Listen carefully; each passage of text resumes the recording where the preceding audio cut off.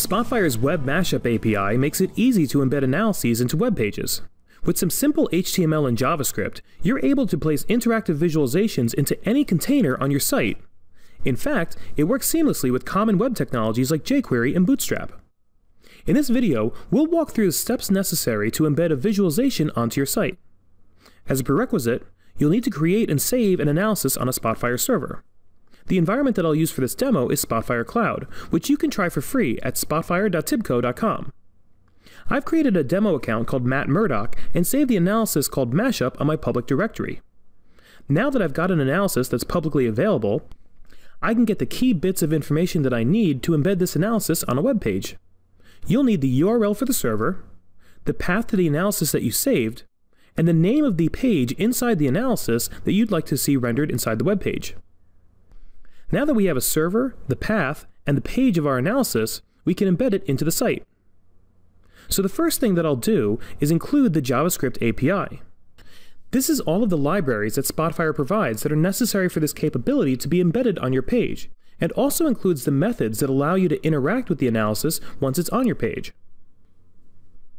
You may want to note that the base URL of this resource may change depending on which Spotfire server you're using. Then, in the JavaScript itself, there are a few startup variables that are required. The server URL is the base URL of the Spotfire server that we noted before. Below that, we have the path to the analysis, which, if you remember, was users/mattmurdoch/public in the demo instance, and we're including the file name to the analysis, which is simply mashup. When the web page that we're creating is called, the content from this resource will be loaded and injected into whatever container I choose. There are some additional placeholder variables as well. There's one called parameters, which is for passing something called a configuration block. This allows you to set the initial state of the analysis in terms of filter settings, data loads, and other things that you can tell Spotfire to do. Next, we have the customization object, which allows you to control certain user interface options like showing a toolbar, showing a status bar, or even making an analysis available for download.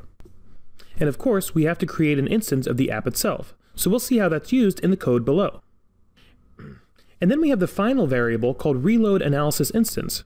This can be used for testing purposes. If you set this to true, the cached version of the analysis on the server will refresh every time you reload the HTML.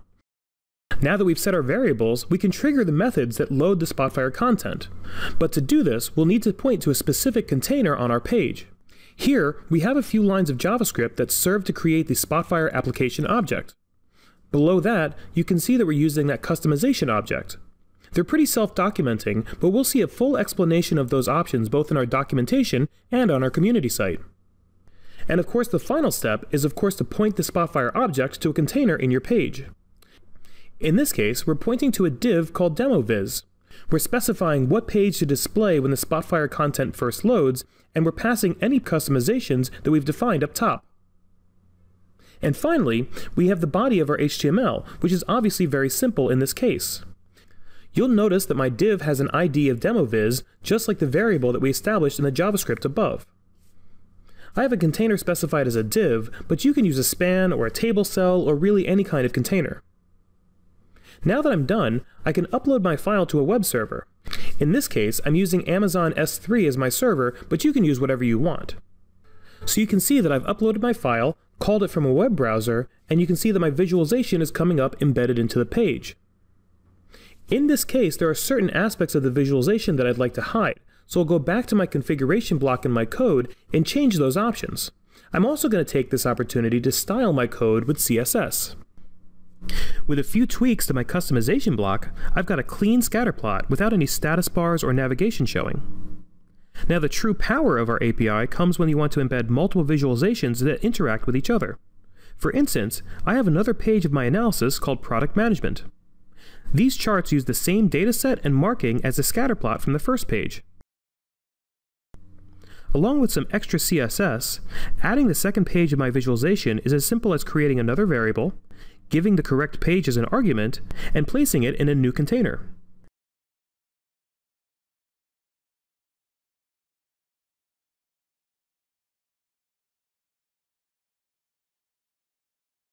When we load the website up, we're showing all of our charts on one page. And if your charts are made to work together like the ones in our example, then the interactivity is maintained across the different containers.